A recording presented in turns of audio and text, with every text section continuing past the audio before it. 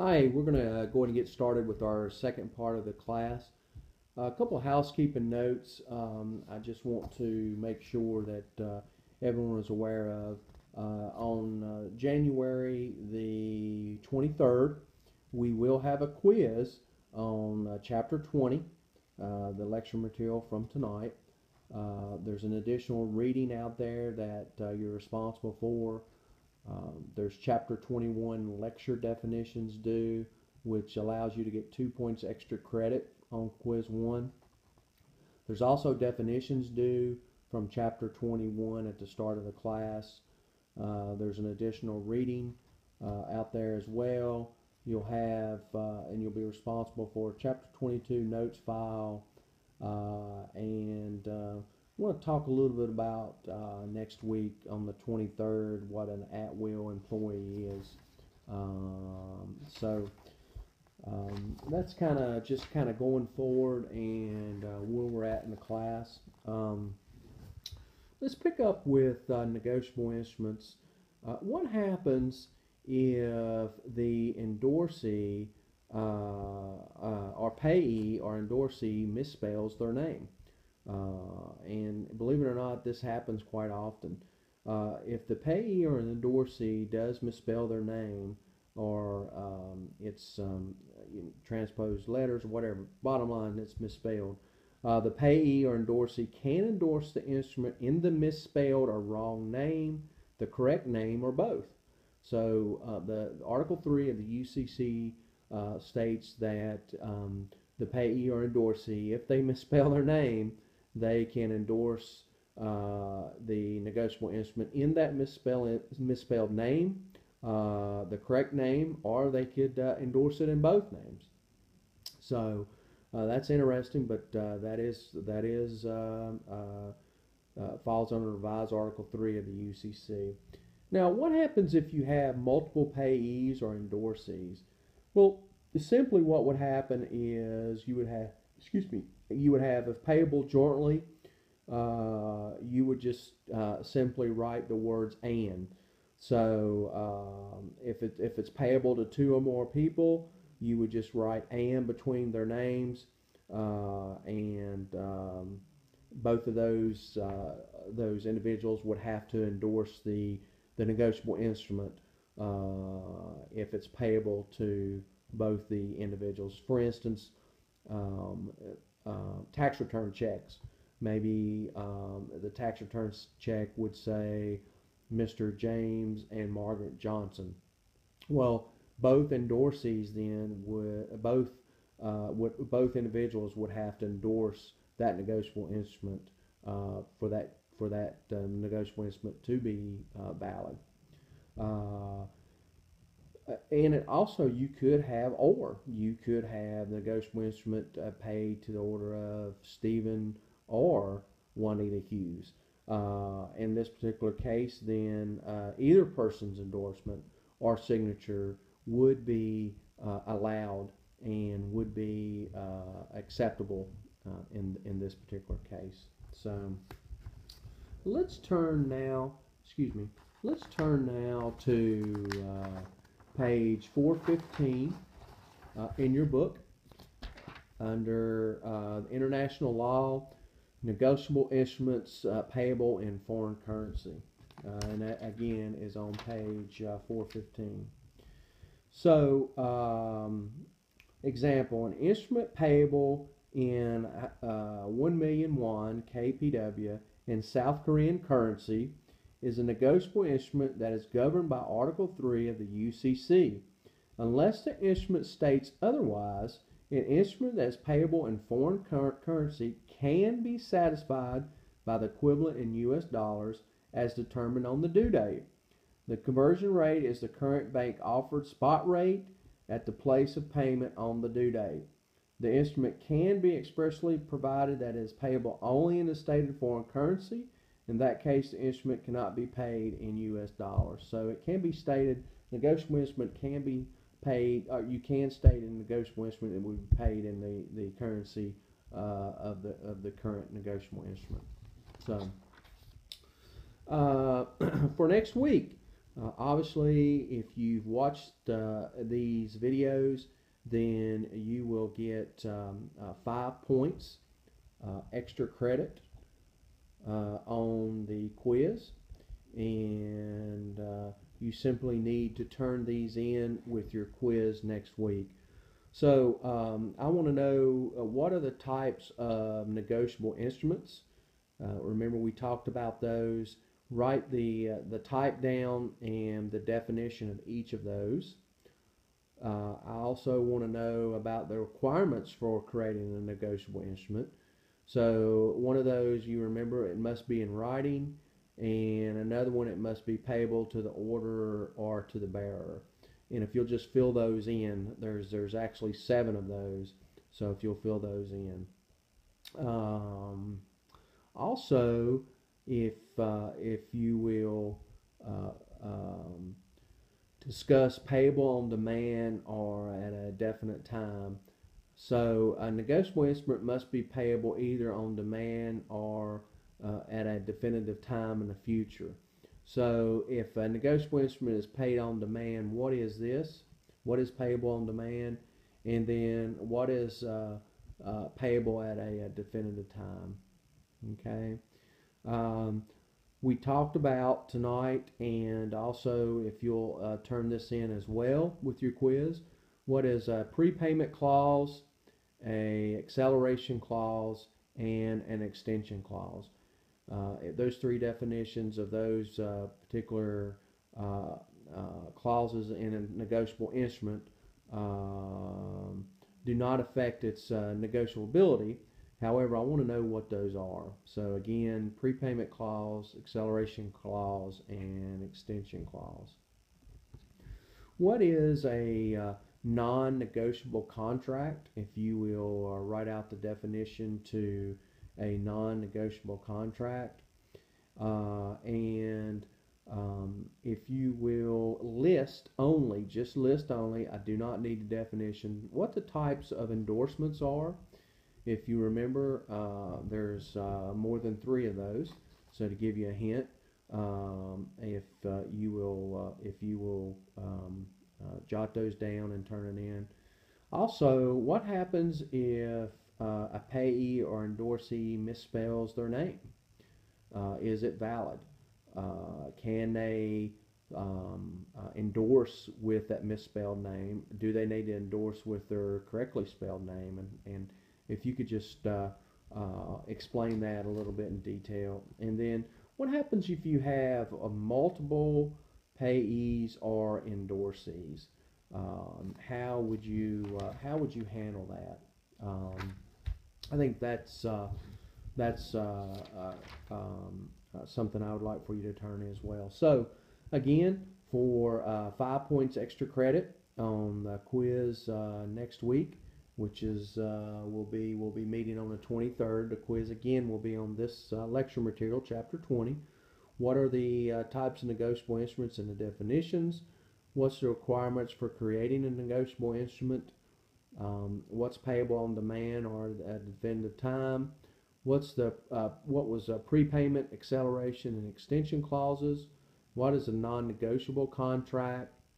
What were the types of endorsements? I don't need the definition, just what the types were. What happens when you have misspelled or wrong name? And finally, if you have multiple payees or endorsees, how do you handle those particular situations? So if you will turn those in, you'll get 5 points extra credit. So a couple of other housekeeping notes. I've already had a few emails on the presentation at the end of the semester. So again, for some of you, this may be a little bit redundant, but I think it's again good to know and good to talk about it because it is worth 10% of your grade. If you turn to page 8 on your syllabus, there's essentially 6 topics there that I have approved for presentation. If you want to provide if you want to do a presentation on another topic, by all means you can. Just make sure that we talk about it.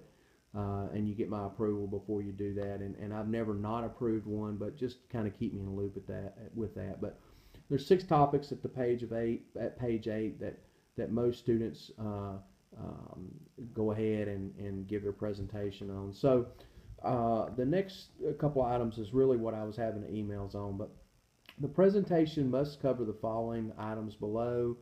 You got to introduce the topic, why you've chosen the topic, a brief history of the topic, how it relates to business law, some interesting facts that will help other students, and then finally a conclusion. If you hit those 6 points in your presentation, then you're well on your way to making a really good grade on the presentation.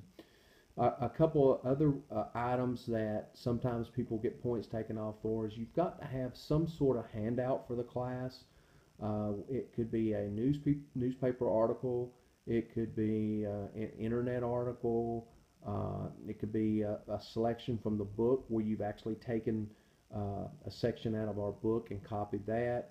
You can have maybe an outline of your presentation, but you should always, when giving a presentation, should always have some sort of handout for your group. You should have some sort of visual aid. Most students develop a PowerPoint presentation, and we will have a laptop computer in the room we're in. We do have capability, a LCD player, and presentation capability. So, but most students use a visual aid in the form of a PowerPoint presentation. You can, if you're not familiar with PowerPoint, then again, I'm not going to penalize you for that. You can get some of what's called butcher paper, or this large white paper, and you can post articles, or you could post, I've seen students post an outline of their presentation on that, and there's many different things you can do with that. And I had one student that actually wrote the presentation, as far as the outline of the presentation, on the whiteboard, and referred to that during the presentation. All those are fine. PowerPoint, large white paper, butcher block that's like a trifold, or the blackboard with your outline is also appropriate. So the length of presentation, it says in the syllabus 5 to 10 minutes. It's probably going to be about 5 minutes. And it'll depend on the class size, but generally about 5 minutes, because I like to give feedback to everyone as a group at the end of the presentation. And really, you're expected to practice your presentation prior to giving the presentation. A lot of students go over, and you know, most of the time I have to stop you, and it just kind of really throws people off when I have to do that. So it's probably going to be 5 minutes, and just keep it to 5 minutes, and you'll be fine. So here's an example of what one student did. If you were in class last week, you saw this, but for their handout, they basically made a copy of their PowerPoint presentation, and it's a real good presentation. It was about the flag. And they basically copied every one of their PowerPoint slides and gave each student one of the slides. Also, a student gave a handout that accompanied their presentation, and it talked about this particular presentation was on the American flag, and he gave out a pamphlet on the American flag, and I think he picked this up at Cracker Barrel. But great handout to give to your class, or to your group that you're presenting to. And also, here's an example of another one, 7 steps to a business plan. And this student basically typed this up based on their information that they got from their research, and handed that out to the class. So again, on the presentation, some of the key items from last semester, and I just want to pass these on to you. And again, this is 10% of your grade, so I really stressed the presentation because it can be a difference between an A and a B, especially if you're right on the edge. And a lot of students, they don't even show up for it. They totally, for better choice of words, blow it off and don't come to the presentation because they're intimidated. Don't be intimidated. Please come. try your best. I'm not going to take off points. This is not a presentation class, so to speak. But as I said the first night, I think one of your successes or potential success factors is if you can present well and speak well in front of a group. And that's the reason why we're doing this. I think giving a presentation, whether you've got to put together a business plan and submit it to the bank and go have a bank meeting, or if you're talking to a group of investors who may invest in your business, whatever you decide to do, at some point in your career, you're going to have to present. And what better place than this forum here at ACC in this class to do that? So some of the key takeaways from last class presentations was make sure you use good eye contact. And when I say good eye contact, you're not staring or looking at just one person. You're looking at everyone in the room. And typically where I sit, I usually sit in the back of the room with your fellow students. Don't look at me. Glance at me, but treat me just like any other a person that's in your group or in your audience.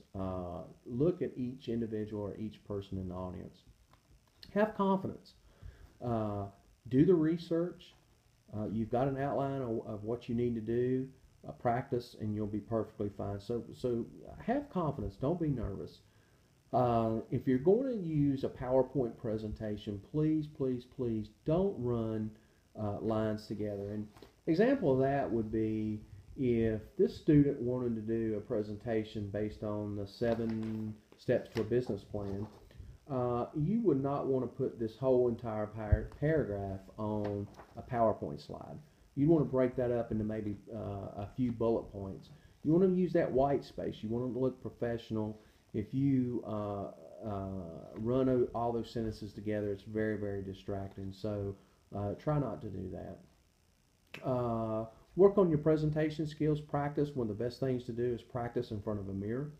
I've done that before. There's nothing wrong with that. Or practice in front of your significant other and get their feedback.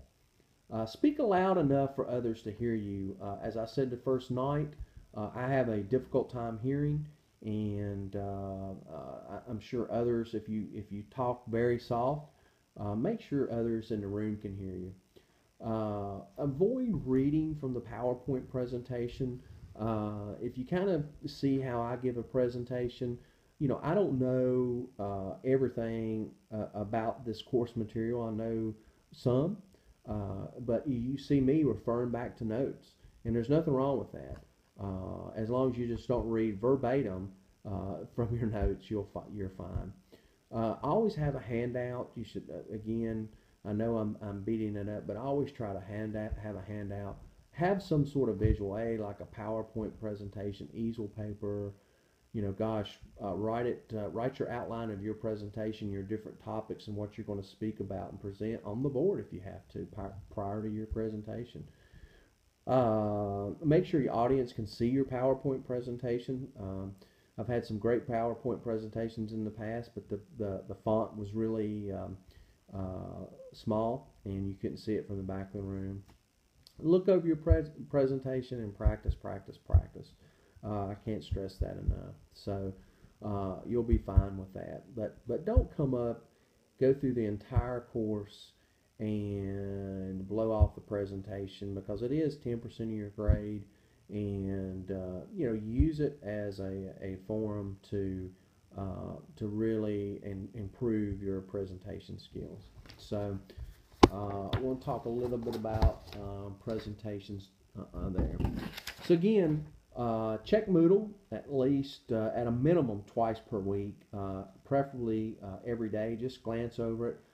Sometimes I'll post some announcements on there or some other tidbit of information that you may have. Again, if you were not at last week's class, and this is your this week would have been your first week actually in class, and if you've not given me your contact information, please do so. And basically what I'm wanting is your first name, last name, and a phone number that you check that I can text or call and get a hold of you and let you know if class has been canceled, or if we're having to move class, or sometimes we're having to do classes like this where you have to log into Moodle and download the lecture electronically. So hopefully we have covered the chapter in depth.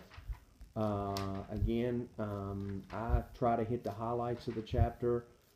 It's up to you to really read the chapter and understand it more in depth. Again, our learning objectives distinguish between negotiable and non-negotiable instruments. I think we did that. I gave you up front. I gave you a example of the difference between negotiable and non-negotiable instruments. Describe drafts and checks. Identify the parties to these instruments. Remember, we talked about that. The bearer, the payee, the endorsee. We talked about that. Describe promissory notes and certificates of deposits and identify the parties to those instruments. We talked about that, and I think we covered that pretty good. Just back to the check. Just remember, just get if I tell you this because it's going to be on the quiz, it's going to be on the test. It's easy points, but just get a check. The bank the checks from, the pay to bank, is the drawee who owns the money, also called the acceptor of the draft. The payee is actually the person you're paying the check to, and the drawer is the issuing party. So typically, that's you if that's writing the check. Let's see. Promissory notes. Again, we talked about a promissory note is a two-party negotiable instrument. It's an unconditional promise by one party to pay another party. It usually occurs when one party borrows money from another party. There's two types of notes again. There's a time note and a demand note. And in a little bit on security, make sure you remember what security is, or collateral. It's basically what you're putting up as if I don't pay back my loan, then Mr. or Mrs. Bank, this is what you can have. In other words, this is what I'm putting up as collateral. Distinguish between blank, special, qualified, and restrictive endorsements. I think we talked about that. I think I even have you doing some extra credit on at the middle of the presentation. I asked you to do that, and definitely will get some extra credit from that. Again, distinguish between blank, special, qualified, and restrictive endorsements. If I can find that. Yep. Again, a blank endorsement does not specify a particular endorsee. This endorsement creates bearer paper. So if it doesn't specify a particular endorsee, a specific endorsee, then that's it's a blank endorsement, and it creates bearer paper. In other words, pay to the order of cash, potentially. You have a special endorsement. Basically, this specifies the person to whom the endorsee intends the instrument to be payable to, and the endorsement creates. This endorsement also creates order paper. You have an unqualified, which does not disclaim or limit liability. The endorsee is liable on an instrument if it is not paid by the maker, acceptor, or drawer. Basically, you're on the hook for it.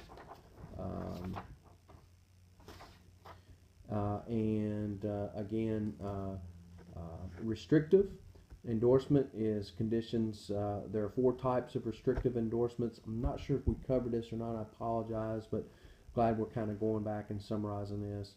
There's a conditional endorsement, endorsement prohibiting further endorsement, endorsement for deposit or collection, and endorsement and trust. So make sure you hit all those. So hey, this is chapter 20, good chapter.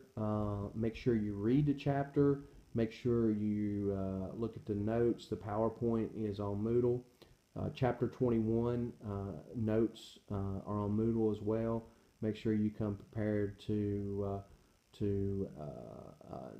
discuss chapter 21 next week. We'll actually have a quiz, and then we will get into chapter 21. So I know this may have been a little bit unusual tonight. It didn't give you an opportunity to ask questions, but if you do have any questions, please feel free to text me, call me, or email me. Again, my number is 336-214-2207. I do travel quite a bit, so texting me is the best way to get a hold of me. Again, if you send me any emails, send it obviously to the first one as shughes18@triad.rr.com. It's on the syllabus, and also send it to my email that's at Alamance Community College as well. So hopefully this was beneficial to you.